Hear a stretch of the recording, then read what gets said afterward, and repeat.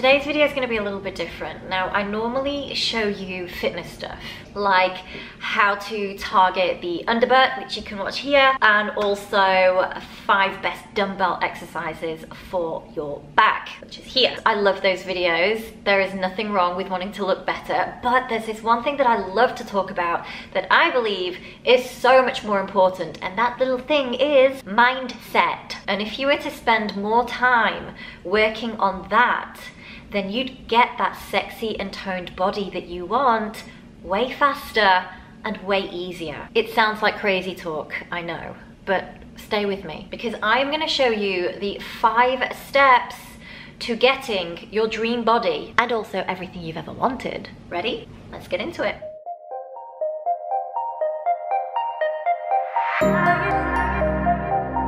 Let's just rewind for a little bit first. For those of you who don't know me, this is me 8 years ago. Skinny, insecure, always broke, and liked to play the victim. Granted, it's taken me a long time to get to where I am today. 8 years ago, I moved all the way across the globe from the UK to Australia on my own with no plan in order to find myself. And in those years, I've struggled, I've felt extremely lost, but I did also find my passion for lifting weights. But my biggest breakthrough has only recently been this past year. Now, I'm finally living life on my own terms. I'm my own boss, and I literally spend all my days just doing what I'm passionate about. And the best thing about it is that I'm finding that everything I've ever wanted is now slowly trickling into my life. So it got me thinking, what have I done differently to get so much growth in this last year compared to the last 8 years of struggling? Well, I put it down to these 5 steps because when I made these a priority, everything in my life changed. Visualization. There's a really good reason why I'm sat in front of this vision board right here. So you've all heard the sayings, if you think it, you can achieve it. Visualization is such a powerful tool in manifesting what you want into reality. It's something that entrepreneurs and top athletes do this to win races and score big deals. But here's where most people go wrong. Killing your vibe with the hows. It's literally insane how much we get in our own way. So let's say you want a slimmer, healthier body. Instead of focusing on what it feels like to have a slim and healthy body, you just automatically throw obstacles on your path by trying to work it out too fast. How am I gonna lose weight? Which diet should I go on? How long is it gonna take me? And because you don't have all the answers just yet, you start to doubt yourself, you get overwhelmed, and then you just tell yourself that you can't do it. I can't afford to eat healthy, I don't have the time to spend in the gym, I'm too old to start, blah, blah, blah. Can you hear that? That's the sound of your dreams dying. I'm kidding. I mean, I'm not, but I'm kidding. So stop trying to work everything out this red hot minute and instead go for the feeling of it first. Our minds are powerful tools with limitless potential. We are magnificent creators. We literally have the ability to mold our thoughts into things. And we do that by using our imagination. How epic is that? You can literally be or do or have anything that you want in life. But first, you have to get really clear on what it is that you want. And then just reach for thoughts that feel good about it when you think them. Sounds easy, right? But here's where it generally goes wrong for the most of us. You think you're visualizing your desire, when in actual fact, you are thinking of the lack of it. So you use affirmations like, I want a slim and healthy feeling body. But in reality, what you're actually thinking is, I feel so fat and tired. You can't just put a happy face sticker on it and think that things are gonna change. They're not. Just like you can't think bad about something and then expect it to turn out good. I don't know what else to say to you guys. The universe just doesn't work that way. So the trick is to imagine you've already got it. Just humor me for a little minute, please, and just close your eyes down right now and see yourself fit, toned, trying on some new clothes at your favorite store. Look at the label, See the size that you'd like to be trying on, run your hands down your waist, and imagine what it would feel like to wear that figure hugging outfit with confidence. That's what I'm talking about. The beauty is that we have the ability to imagine things as we'd like them to be, and our minds, they can't tell the difference between reality or something imagined. So get clear, dream big, imagine you have it already, and feel good while doing it.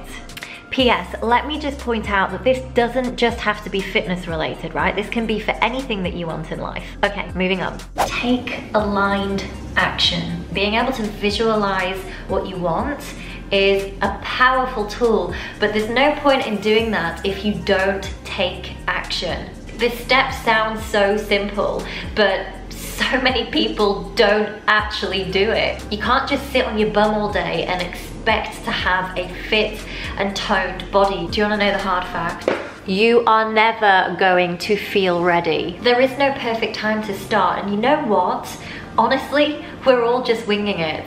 Most days, I have no clue if what I'm doing is right or not. But the only thing that has actually propelled me forward is starting. Just start. Stop making excuses. I know that the fear of failure can be crippling. Believe me, I've been there. You see, every successful person who's at the top of their game was once upon a time a newbie, just like you are, and they sucked at what they did. So just accept that you're gonna make mistakes. Be prepared to fail, and fail big. That's how you evolve and get really, really good at what you do. But I do want to say one thing. There is no point in you taking action unless it's aligned action. Going with your gut. You have to start trusting your intuition. It will never fail you. No one ever said, oh, I wish I didn't follow my instincts that one time. But how often do you say to yourself, oh man, I had a bad feeling about that. I wish I'd done something about it. Don't just go through the motions of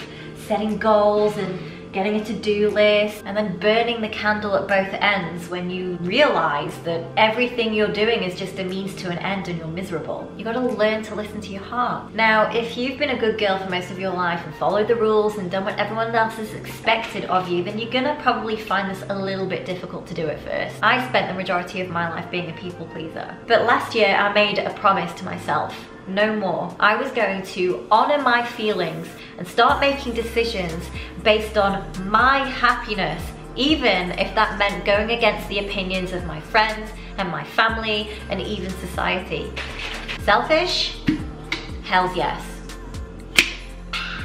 But why should we be anything else? Because if I'm not following my heart and taking care of my own happiness, not only do I take away my own power, but I do the other person a disservice also. I'm no use to anyone else unless I'm living my fullest, happiest life. So I encourage you to adopt this new mantra. If it doesn't feel good, don't do it. You know, the real difficult thing is that your intuition, it doesn't shout, it whispers. And often it's really hard to hear it at all because that inner voice gets drowned out by what your parents expect of you, what your friends think you should do, and what society conditions you to believe. But they don't create your life for you. Only you know what's best for you. So how do you tap into that intuition? You've got to allow yourself more time to chill the f out. Yep, you heard right. Spend more time being lazy. But hang on, shouldn't I be more productive? Shouldn't I work harder? Isn't lazy being counterproductive? No. Albert Einstein once famously said, creativity is the residue of time wasted. The time that you enjoy wasting isn't wasted time. So, you know, spend more time being quiet, disconnect from your phone, do more things that feel good, just for the sake of feeling good. Take more naps, relax, meditate for 15 minutes every day with the simple intention of just sitting still and quieting your mind. Get outside, look up, connect with nature. Be more spontaneous, do more things that bring more ease and fun into your life. Because in that lazy, relaxed, feel-good place, you allow your cork to float. You allow who you really are, unhindered and connected, to come through. And then you'll be able to hear that inner voice loud and clear. Cultivate self-belief. Taking action by going with your gut is also the only way that you're going to start believing in yourself, because nothing you want in life can come to you unless you first believe that you can have it. If you know that you are the creator of your own life, then start owning it.